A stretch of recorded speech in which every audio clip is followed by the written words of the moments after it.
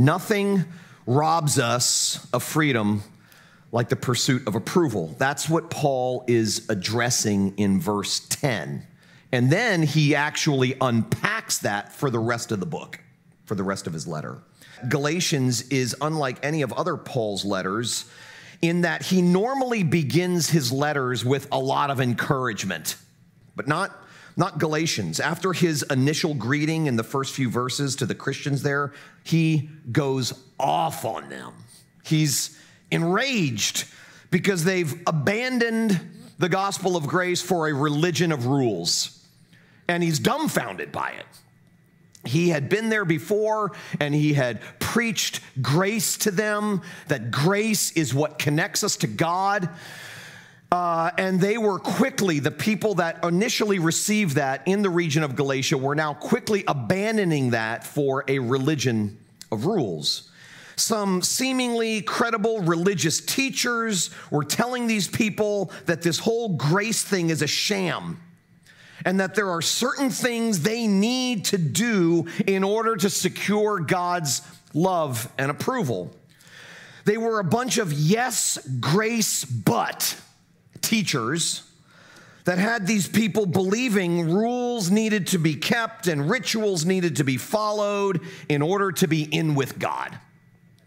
If there was ever a time for Paul's message to the people in Galatia to be resurrected, it's now.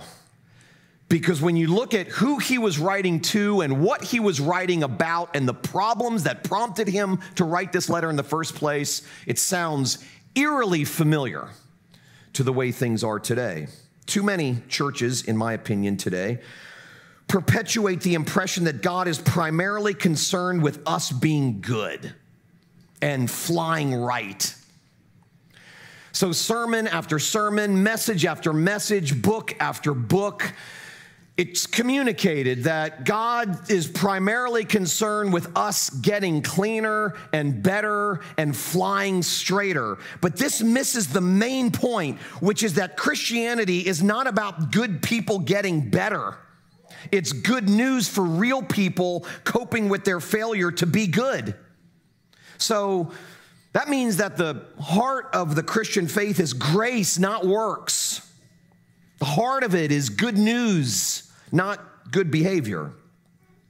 And like so many today, the people in Paul's day were being misled to believe that this whole thing is about what we do for God rather than what God has done for us. So Paul goes right to the heart of the matter in verse 10. He gets right to the heart of the matter by bringing up the issue of approval. Let me read it again. For am I now seeking the approval of man or of God? Or am I trying to please man? If I were still trying to please man, I would not be a servant of Christ. Now let me tell you how I used to preach this passage years ago. Okay, because on the surface of things, what it looks like it's saying is, don't be concerned about pleasing man. Be only concerned about pleasing God. Don't worry about it. I heard this almost my entire life. Don't worry about people pleasing. Be into God pleasing, not people pleasing, as if that's supposed to unload me of my burden, okay? But the truth is that Paul is warning against a double slavery here. He's warning against the slavery of living to gain the approval of others on the one hand, but also the deeper slavery of living to gain the approval of God. He's addressing both of those here. And as I said, he spends the rest of the letter articulating what a foolish errand it is to try to live your life to gain God's approval. Someone once said that the deepest fear we have, the fear beneath all fears, is the fear of rejection. Someone who understood the human condition very well. In fact, they went on to say, it is the fear of rejection that fuels so much of the tension and the stress of everyday life, the tension you feel, the stress that we experience, so much of that is fueled by the fear of rejection. In order to feel valuable and secure, we feel like we need the approval of others. So much of our own perceived sense of worth and significance rides on what other people think. The opinions of other people matter too much to us.